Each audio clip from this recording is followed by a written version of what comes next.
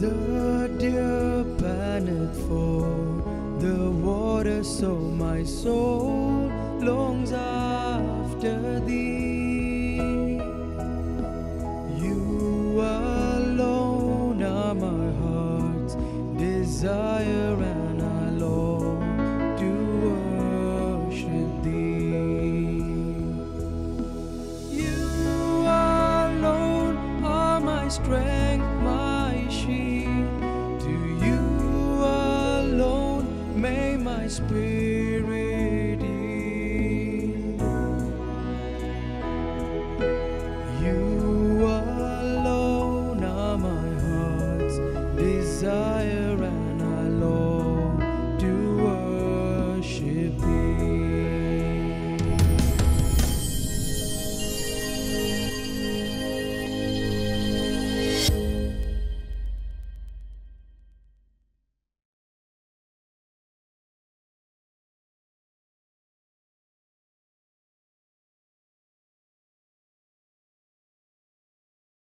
Shalom, dear friends.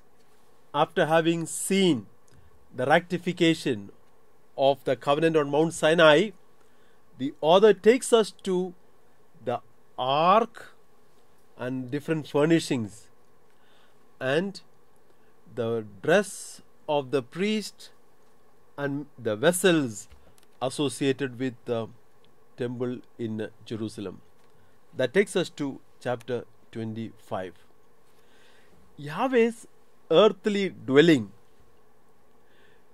is borrowed from the ancient traditions of the Canaanite culture. El is the head of the Canaanite pantheon. So he sets up a tent on a mountain where he has issued authoritative decrees or oracle.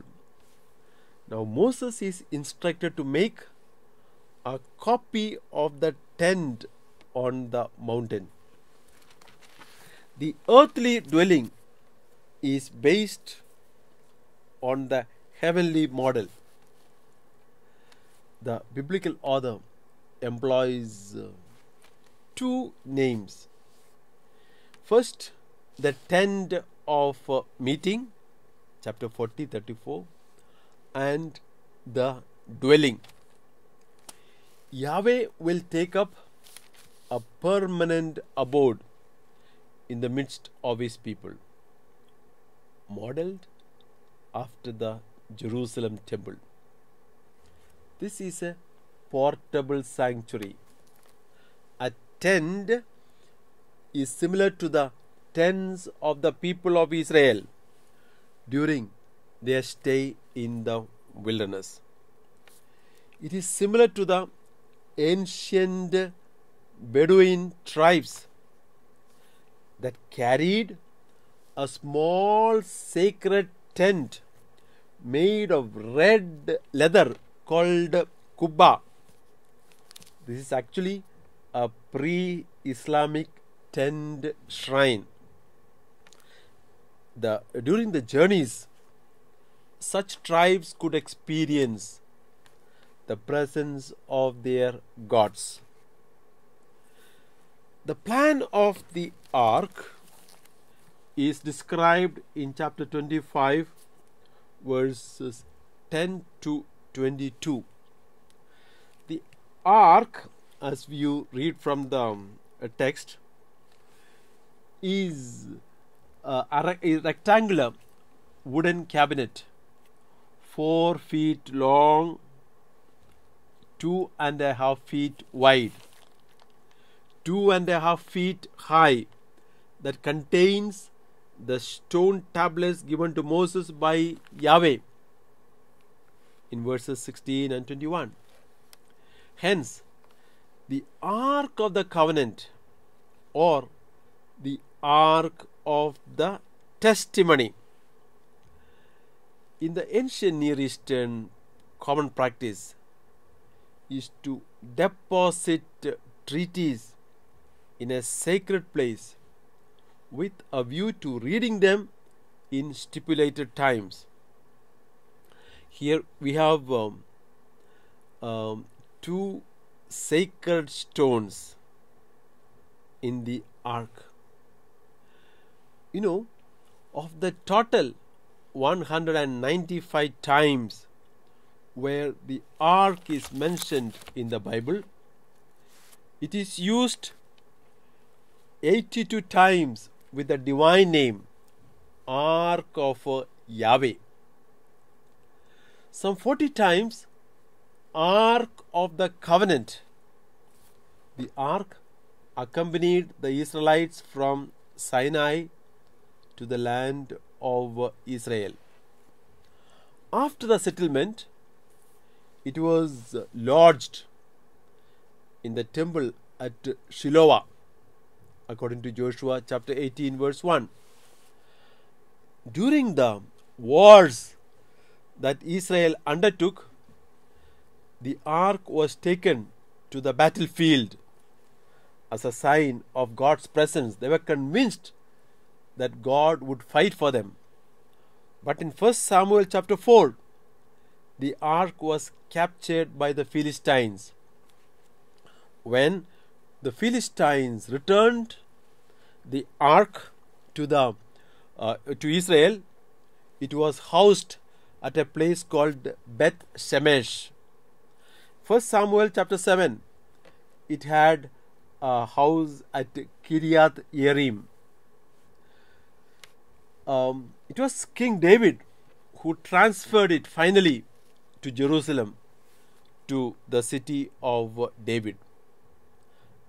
He placed it in a tent that was pitched there. And Solomon, after the construction of the temple, placed this ark in the Holy of Holies, beneath the outspread wings of the cherubim. We have the detail in 1 Kings chapter 8, 6 to 7. Now, some people regard this ark as the footstool of the invisible enthroned deity. 1 Chronicles chapter 28 verse 2. The ark has a propitiatory flanked by two cherubim, two like bodyguard angels. The propitiatory is the gold plate on top of the ark that is associated with the divine forgiveness, like the mercy seat. From here, Yahweh can speak to Moses, and thus through Moses to the Israelites. The same word Kippur, meaning atonement, a metaphor for the word to clean, to purge. That's why the most sacred feast of the Jewish people, Yom Kippur, a day of atonement, it implies a place where the deity cleanses the sins of the priest and the people. Now, once this ark reached the promised land, it served as Yahweh's throne or footstool. What about these cherubim, plural, cherubs, cherubim? They are lesser deities in the Canaanite culture, borrowed from the neighbors of Israel. These cherubim provided protection for the throne, replenished every Sabbath and reserved to the priest. This is a reminder. The ark is a reminder of God's covenant with the 12 tribes of Israel. We move to the next article, chapter 25, 23 to 40. It's about the table and the menorah. Two items. First, the table is to be constructed in chapter 23 to 30 with gold and equipment for being carried as well as an accompanying set of dishes. Verses 23 to 29. The table on which the showbread was set out was portable, like the ark, with the carrying poles permanently attached. The table contains the showbread. Verse 30. It consists of 12 loaves of unleavened bread. In Leviticus chapter 4, 5 to 8, you shall take fine flour and bake 12 loaves from it. 2 tenths of an ephah shall be in each loaf. And you shall set them in 2 piles. See, 12 in 2 piles. 6 in a pile and 6 in another pile on the table. So the table is made of pure gold. And you shall put pure frankincense on each pile, that it may go with the bread as a memorial portion, as food offered to the Lord. Now an instruction is given to Aaron. Every Sabbath, Aaron shall arrange this bread before the Lord on a regular basis. And this is for the people of Israel a covenant. So this showbread on the table is a reminder of God's covenant with the 12 tribes of Israel. This is a memorial. In Israel, gifts were continually set before Yahweh to emphasize that the covenant lasts forever. These 12 huge loaves were arranged each Sabbath, as I mentioned in Leviticus, in 2 rows on the table, consumed after their display by the priest. We move to next item, menorah or the lampstand. This is elaborately described in chapter 25, 31 to 40. This is a candelabrum that holds 7 lamps. Today the term menorah is used for one of the best known symbols of Judaism, the 7-branched candelabrum. This also is a reminder of God's covenant with people. The temple's menorah is commemorated in the Jewish tradition by the 7-branched menorah lit for the Jewish holiday of the feast of Hanukkah, the festival of light. Menorah has branches, blossoms and petals, all of which suggest the image of a plant or a tree which is popular in Israel. Menorah, according to chapter 27 of Exodus, served as an eternal light, symbol of eternal light, symbol of God's eternal presence. Its 7 branches may have evoked the 7 heavenly bodies, perhaps understood as the hosts, the armies of the Lord, the divine assembly of angelic powers. The lampstand seemed to have symbolized the fertility that comes from God. Solomon's temple had 10 different lampstands in 2 Kings chapter 7 verse 49. Now we move to chapter 26, the sanctuary. We have a detailed account of the pattern of the tabernacle, the sanctuary. This account in chapter 26 blends the ancient tradition of the tent of meeting in chapter 33 and the later view of the structure and adornments of the temple of Solomon, which will be seen in 1 Kings chapter 6, Ezekiel chapters 40 to 43. Hence, this is called the tabernacle of the tent of meeting. The items in chapter 25 are to be housed in the structure mandated in the sanctuary.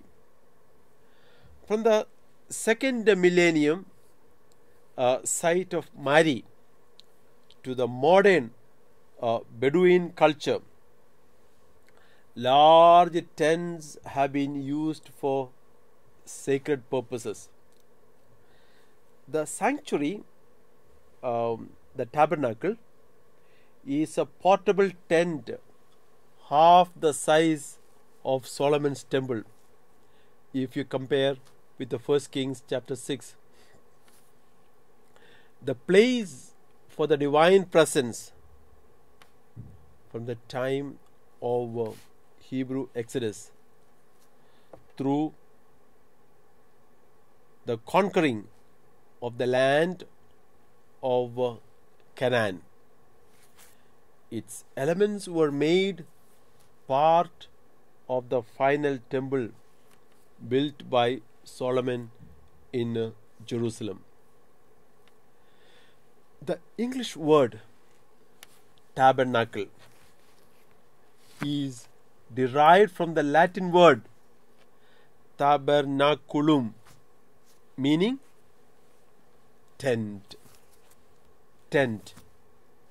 Tabernaculum is itself a diminutive of the word taberna, which means hut or booth or tavern. There are wooden frames that form a rectangular building that is approximately 45 feet long, 15 feet wide and 15 feet high, and it is open on the east. There are sheets of finely woven materials that are sewn together to make two large sheets. The sheets are joined together by means of loops and clasps and have the cherubim embroidered on them. The third one, the sheets woven of goat hair are stretched like a tent over the sanctuary. Then the ram skins dyed, colored with red cover for the whole building. And there are two veils. What are they? First, a veil over the entrance to the sanctuary, verses 36 to 37. And there is a second veil which is more costly. This splits the interior space between an outer area called the holy place and an area in the back, the holy of holies. And behind the veil in the holy of holies, which is the most sacred area, stand the ark, and the propitiatory, verses 33 to 34. And this Holy of Holies is strictly reserved to Yahweh. And in this holy place, there is the menorah and the table of the showbread in verse 35. So from the tabernacle, the writer turns to the surrounding sacred area. The central object in the court was the altar of burnt offerings, where the main sacrificial services took place on a regular basis. Chapter 27, verses 1 to 2 describes about, 1 to 8 describe about the altar. Now think of our churches today. Altars are located inside the churches. But in ancient Israel, the altar was located outside the temple. Outside the temple building in a courtyard area, but accessible to the people. The altar is basically a hollow wooden box, about 7.5 feet long, 7.5 feet wide, and 4.5 feet high, plated with bronze. It is difficult to understand how it operated, since the heat from these whole burnt offerings would destroy the altar. Like to suggest a solution. Stones are placed on top of the altar for burning, and the four corners of the altar are provided with the horns. So the fire will not destroy the altar itself. An offering for God could be brought to the altar and bound to its horns. And I will show you the pictures of these ancient altars where there are four horns. And these horns, very significant because they were grasped by persons seeking asylum at the sanctuary, and nobody can touch them if they are holding on to the horns of the altar. The horn is the symbol of strength, Yahweh's strength. There's a description in verse 18 of the elaborate courtyard for the desert sanctuary, which is 150 feet long, 75 feet wide, and 7.5 feet high. A barrier of bronze columns and silver curtain rods. Now these rods hold linen curtains. They set off the court from all other areas. I would like you to remember Ezekiel's vision that pictured the temple surrounded by a wall to separate the sacred from the profane. Ezekiel 42:20.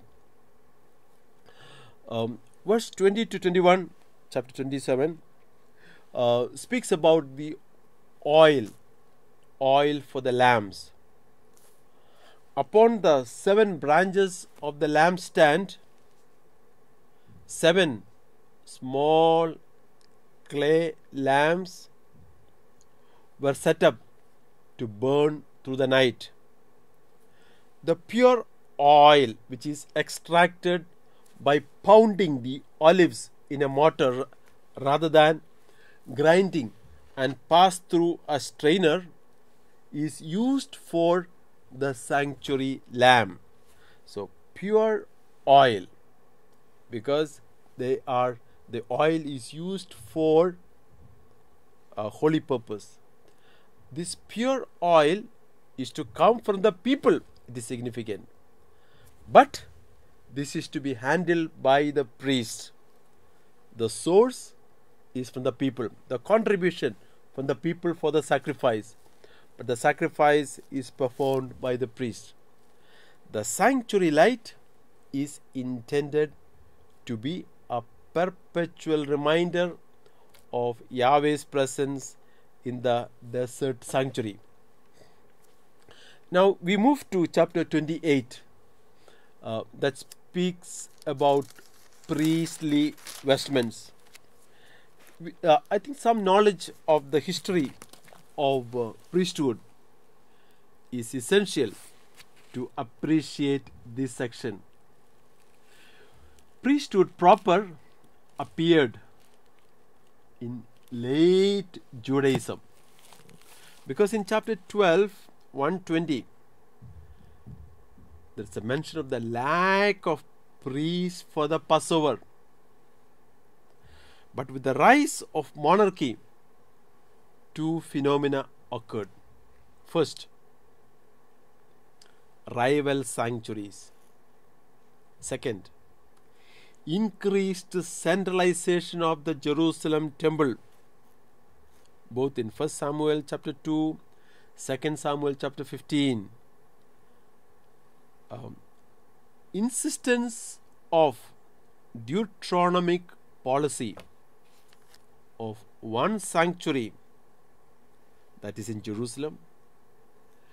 Priests serving country shrines were put out of work. Deuteronomy was very strict about it, chapter 12, 4 to 14.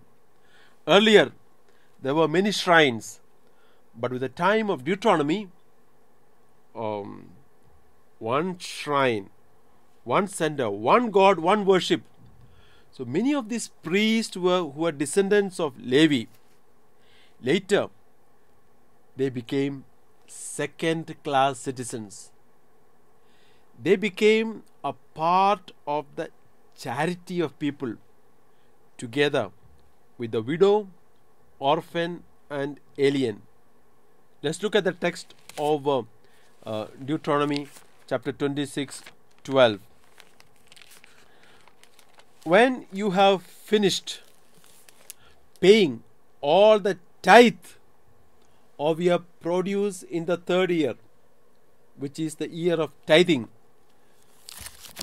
give to the Levite, the sojourner, the fatherless orphan, and the widow, so that they may eat within your towns and be filled. So Levites also form part of the charity of the people of Israel, together with the widows, orphans, and foreigners. The only legitimate priest in Jerusalem were the Zadokites, those descended from the priest Zadok. From Solomon's time, the high priests were all Zadokite priests. They claimed their lineage from Eleazar, the third son of Aaron. 1 Chronicles chapter 6, verse 3 to 8. Now, at the time of Jesus, only this Zadokite priest exercised the high priestly role in Jerusalem. The Sadducees, that you are familiar in the Gospels, they are the descendants of Zadok. Now the Levites become synonymous with the inferior cultic employees who were subordinate to the sons of Zadok. Aaron's priestly family was the preeminent priestly line, the priestly tradition. The priestly writer highlights the role of Aaron and the priestly role. Early in Israelite history, the tribe of Levi became a priestly class, but only Aaron will be given all the vestments of the priest.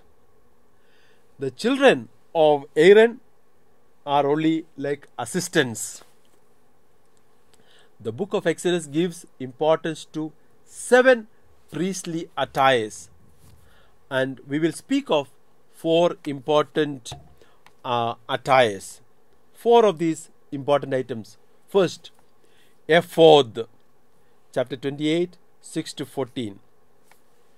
This dress, ephod, harks back to the early cultic practice at the central sanctuary of Shiloh. It is thought of a linen apron worn by a priest and used in connection with the sacred lot which they will be putting inside this linen apron. If you look at verse 30, the engraved stones on each shoulder piece, verses 9 to 12, symbolize the priest's intercessory function on behalf of the 12 tribes. In verse 29, their names are written on, and it's a continual remembrance before the Lord. In chapter 28, verse 29, in this way, Aaron will carry the names of the tribes of Israel on the chest piece over his heart when he goes into the presence of the Holy of Holies. Thus, the Lord will be reminded of his people continually. This breastpiece of decision in chapter 28, verse 15 to 30, is about a piece of cloth hanging from the shoulder. It's called the breastplate of judgment. A pouch, a bag containing the sacred lots known as Urim and Thummim. Verse 30. Urim and Thummim. They are the names of the objects being cast. So these lots provide yes or no answers for those seeking oracles from the priests. So the priest might put the hand in the pocket, and what they take, like a dice, it will have the answer either yes or no. In the 1 Samuel chapter 14, Saul inquires from God whether he should pursue the Philistines. The third attire is the blue robe of the ephod in chapter 28, 31 to 34. This is a short garment.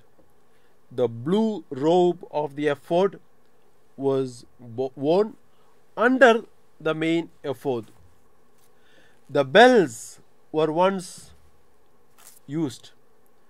They were thought to protect the priest from the demonic attack, so that the priest may not die when he enters the holy place. Verse 35. Bell will be sound so that he may not die. The bells remind the priest that they are in the holy place. The bells signify the priest seeks permission from the Lord to enter and come out of the holy place. And finally, the headpiece in verse 36 to 38. The headpiece, a rosette of pure gold fastened to a turban, symbolizes the regal splendor of the priest, which is shown in Ezekiel chapter 21. And there is an engraving, "Holy to the Lord," on the turban. Reminds the people of Israel about their special relationship with Yahweh. And some of these can be seen in the pictures that will be posted. So, may the peace of the Lord be with you. Shalom. Thank you, Lord, for the gift and love of your sacred word. Open our hearts to put into practice that which you have revealed to us through your word. Amen.